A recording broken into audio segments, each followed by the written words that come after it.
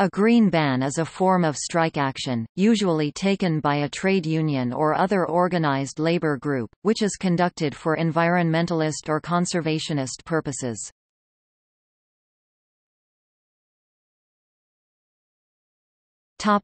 Background. Green bans were first conducted in Australia in the 1970s by the New South Wales Builders Labourers Federation (BLF). Green bans were never instigated unilaterally by the BLF, all green bans were at the request of, and in support of, residences groups. The first green ban was put in place to protect Kelly's Bush, the last remaining undeveloped bushland in the Sydney suburb of Hunters Hill.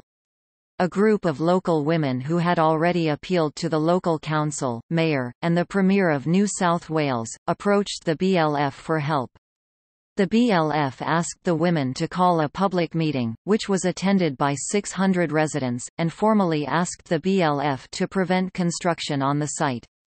The developer, A.V. Jennings, announced that they would use non-union labour as strikebreakers. In response, BLF members on other A.V. Jennings construction projects stopped work. A.V. Jennings eventually abandoned all plans to develop Kelly's Bush. The BLF was involved in many more green bans. Not only did the BLF represent all unionized builders laborers in the construction industry, but the BLF also influenced the opinion of other unionized construction workers, and acted as a political leadership of the construction unions in the era.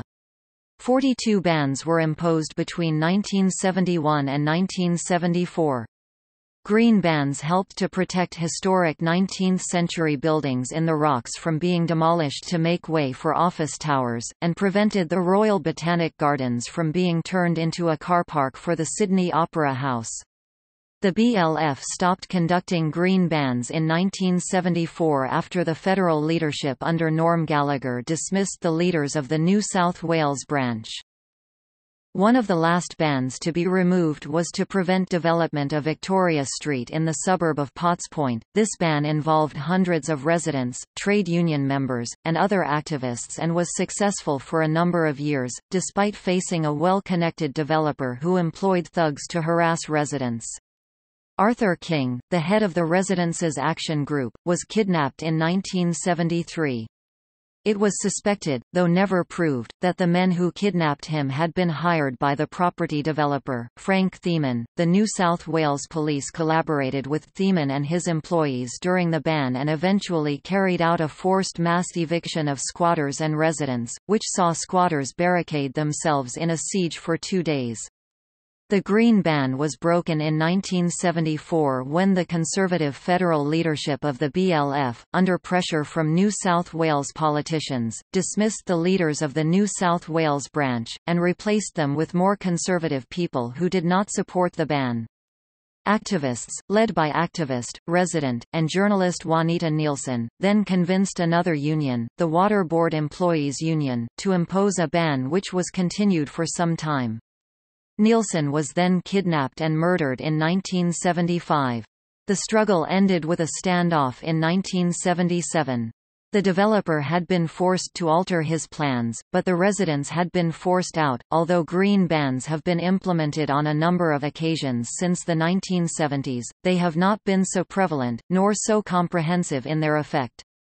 One estimate of the effect of the BLF's green bans puts the amount of development prevented at $3 billion between 1971 and 1974, approximately $18 billion in 2005 money.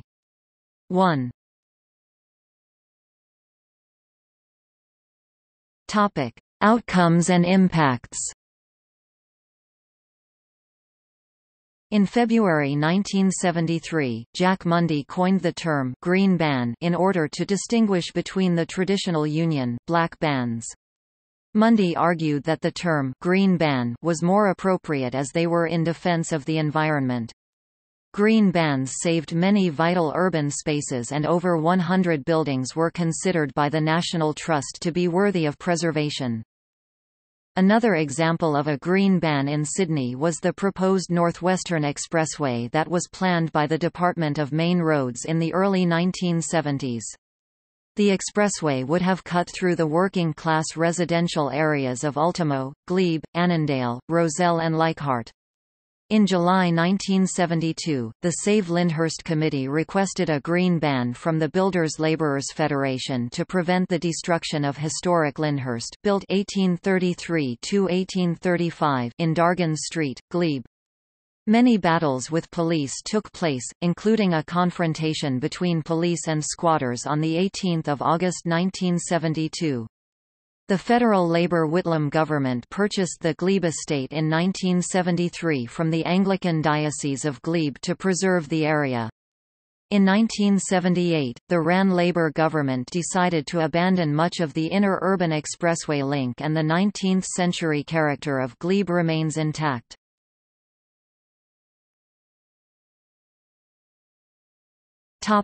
Local legacies, New South Wales.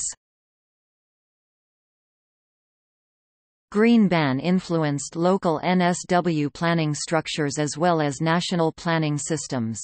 The Green Ban movement in Sydney and Melbourne of the early 1970s, led by the Builder Labourers Federation, was the most profound external indication of the need for planning reform. In 1977, an editorial from The Australian quoted, "Bans were an inevitable result of official attitudes which regarded people as irrelevant factors to development." He also indicated that the decision-making process then was devoid of appropriate involvement by relevant communities and individuals. During the movement, infamous redevelopment projects were discarded or scaled down, and the planning reform finally began. The previously confined approach to land use planning, due to a paradigm meltdown, started to incorporate concerns from community. On one hand, new historical buildings legislations were founded in the 1970s across several states, and on the other the ground legislation of the current planning system. National reforms. Australia. The Green Bans in the 1970s initiated a democratic national and state planning systems in which heritage as well as environmentally significant sites became a part of a development proposal. In 1997, the director of the Urban Research Unit of the Australian National University, stated that the Green Bans of the New South Wales Builders Labourers Federation (NSWBLF) had a subtle influence in transforming the culture of urban planning in ways that now evince greater sensitivity to environmental concerns, better appreciation of heritage, the need to publicise proposed developments well in advance and to seek approval from the people affected.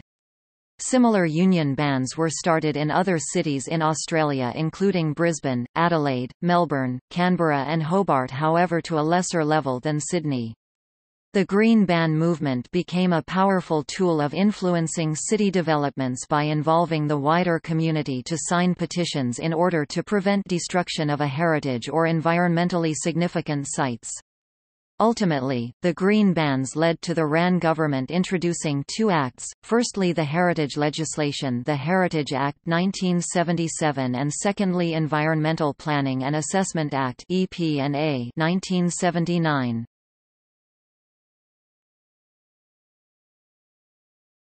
Topic: International influences. Although green bans were conducted for only 3 to 4 years in Australia, they influenced international politics significantly because this movement is considered to have contributed to the integration of the word «green» into the world's political idioms. A German Petra Kelly, who came to Australia around the middle of the 1970s, witnessed green bans opposing undesirable development in Sydney by the cooperation between the BLF and local citizens. She was very impressed with this movement, the connection accomplished between environmentalists and the BLF, and the success they made in many campaigns. It is also known that she often stated that green bans had a great impact on both herself and her philosophy. Subsequently, she brought back the idea of green bans as well as the terminology, green, to Germany, and established the German Green Party in 1979. This is regarded as the point at which the word green was first applied to politics in Europe. Petra Kelly acknowledged that Australian green bans broadened the possibilities of the environmental movement as well as gave it a new dimension, and they made it possible to involve a much broader range of the population in environmental groups and ecological actions. Therefore, green bans in Australia were significant events not only locally and nationally but also internationally.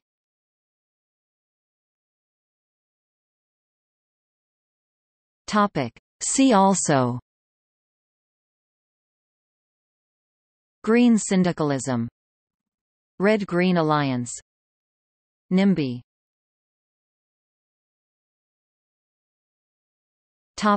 Notes. A Perspective on Sydney's Green Ban Campaign, 1970–74.